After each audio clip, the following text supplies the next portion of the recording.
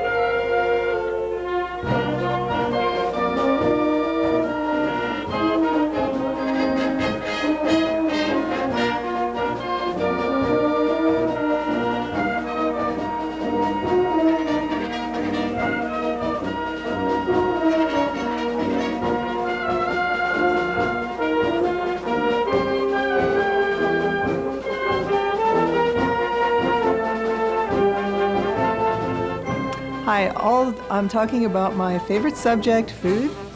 All delegates who have registered for the conference dinner at Knights Hall on Thursday, June 20th, are requested to pick up vouchers. These vouchers will be available during lunch and coffee breaks at the conference desk at the entrance of the Jan Stein Hall. We're having to ask you to do this for security reasons, so please be aware that delegates who do not have their voucher will not be able to attend the dinner.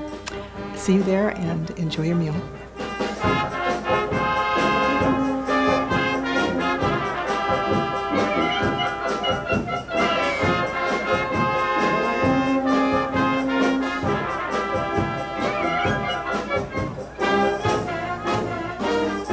As you know, our conference is about the relevance and effectiveness of impact assessment and decision making. Decision makers often complain that impact statements are big piles of paper, hard to read, let alone to understand and make useful. Madurodam inspired us, the organizing committee and the Ministry of Transport, Public Works and Water Management, to produce a fingertip EIA in order to illustrate the mission of IAIA 02's conference theme. This mini EIA elaborates on the very important issue of flood control in the Netherlands.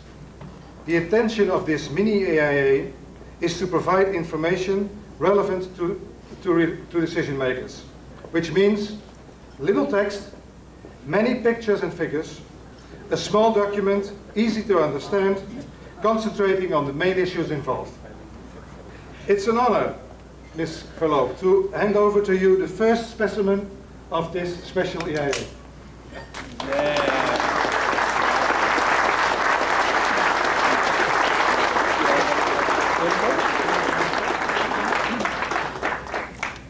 Ladies and gentlemen, as the mayor of Madurodam, it's a great pleasure to welcome you here in the smallest city in the Netherlands. First, I would like to thank you very much for your kind presence. I've never seen it so small before. I think it could work being so small because you don't have much to read about it, but you can actually do something. And I want to reveal another clue, because Ms. Verloop,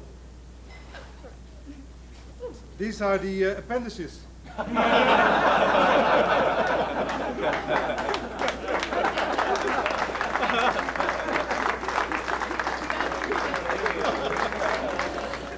I would like to explain something to you about the problem-solving sessions.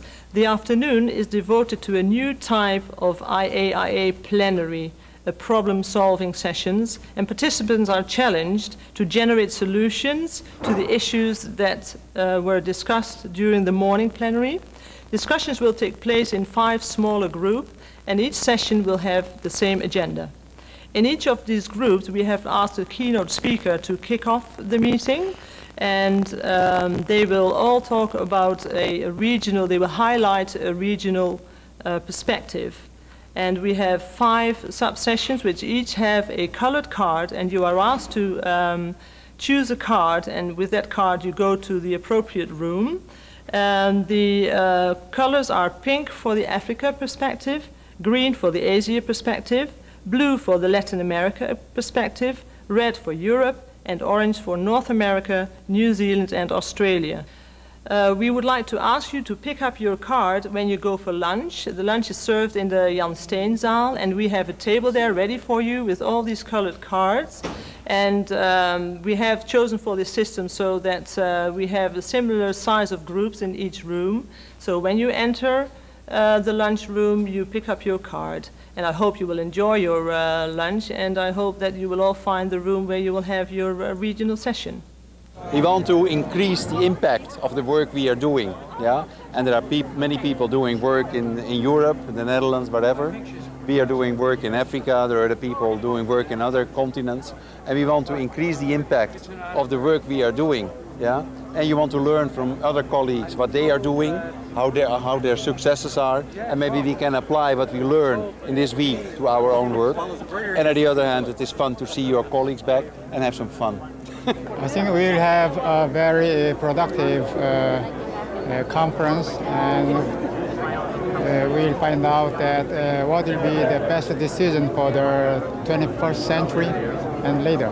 We should be talking more about a strategic impact assessment, more for the global environmental impact, more for sustainability than just impact of a project. It should be like try to looking at the global view than like a project-oriented type of view. I think this is what I expect to take from this meeting. I'm trying to get the general public more involved in sort of decision making, so getting them involved earlier on in the process, so they actually have an opportunity to influence maybe the plans, or actually having an opportunity to really make a difference rather than being brought in right at the end, more as a sort of rubber stamp for a project. So I'm looking at how you can find different ways of getting them more involved, and maybe using technology as a way of facilitating that.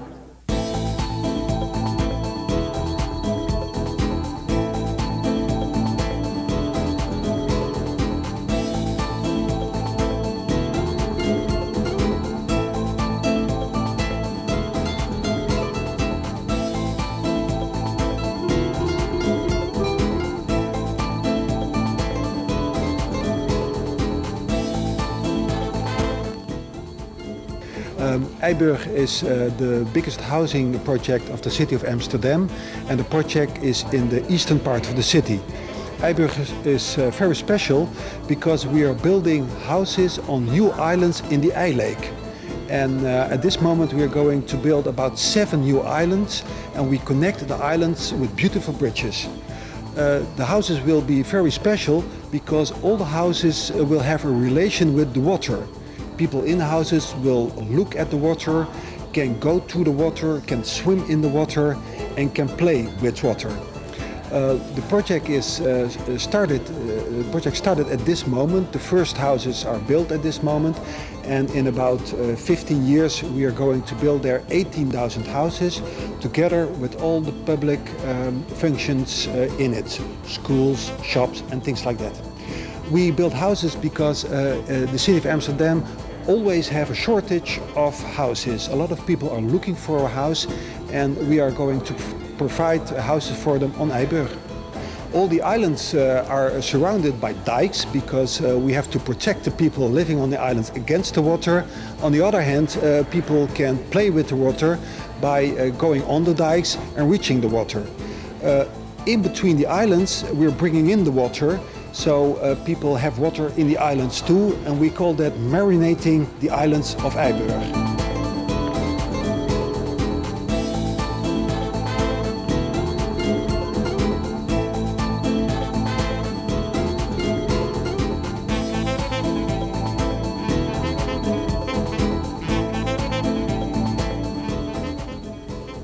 Beside us, we see a compensation project of IJburg. And when we're making IJburg, before that, it was especially a good area for a sort of duck. And well, now we're building their house, so the duck has to find another place. And beside here, we're making that project, and we're doing that by lowering the sea level, by putting a sand on the bottom and making a dike. And the dike, it makes it possible for shells to grow there, and the ducks eat the shells. So we have two things that we're doing.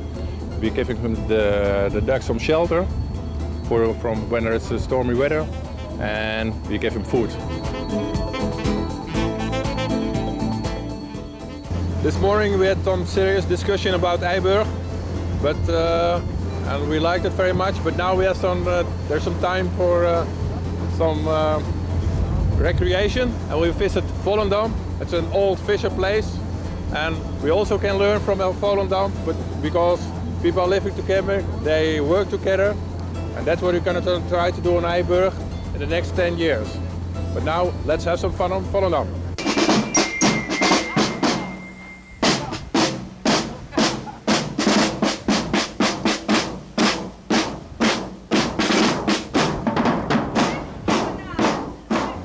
Even today, the issues that we saw at IJburg are very similar to the issues we deal with. I mean, the answers might be different, but the issues and the integrating of the different challenges and coming up with solutions, I mean, they're the similar world over. I mean, actually realizing all these good ideas about the nature, the people, all these different things that you have in the same place with schools and everything in that scale. I mean, that's really unique. It seems it's a completely new development, encompassing, sort of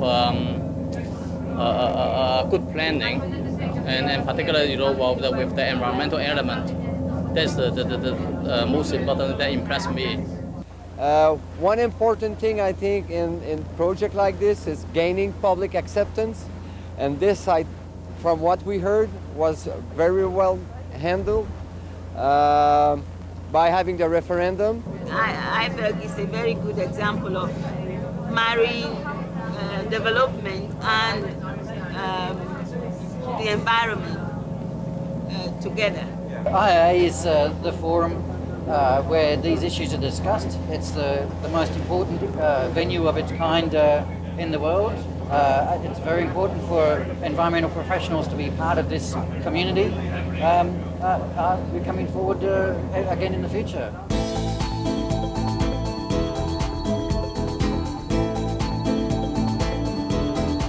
Dear friends, it's my turn to say something on this beautiful television screen. It's about a Wednesday night, because if you are into meeting people, if you are into doing things with your friends that you wouldn't expect to do otherwise, like doing some music jamming or maybe doing some poetry, the Wednesday evening is for you. Actually, this is an evening that we dedicate to networking. If you want to meet people, we try to get all 600 participants into one room for you. We provide free food. There will be posters all over the place. You can speak to the people who actually produce these posters. You can listen to jam sessions by actually IAIA experts. Yes, they are multi-talented, definitely. There will be a poetry contest. There will be a raffle, really, with items for all over the place. I mean, if you want to have some booze from Cuba, hopefully one of our friends brought it with us. You might listen, you might not want to listen. You can find an easy corner and talk with colleagues about new research initiatives or how to get new money from the European Commission. Everything is possible on the Wednesday night. It starts at 5:30. It starts with a poster presentation, 1 hour of discussions, then it's free food, and then we go into all sorts of activities. And please, join us. It's in the Jan Steenzaal, it's downstairs. You might know it because we have lunch there every day, and it will be a hell of a time. And at 10 o'clock, we all go to another place and see what we'll do, because then it's over. Thank you very much, and hope to see you on Wednesday evening. Bye-bye.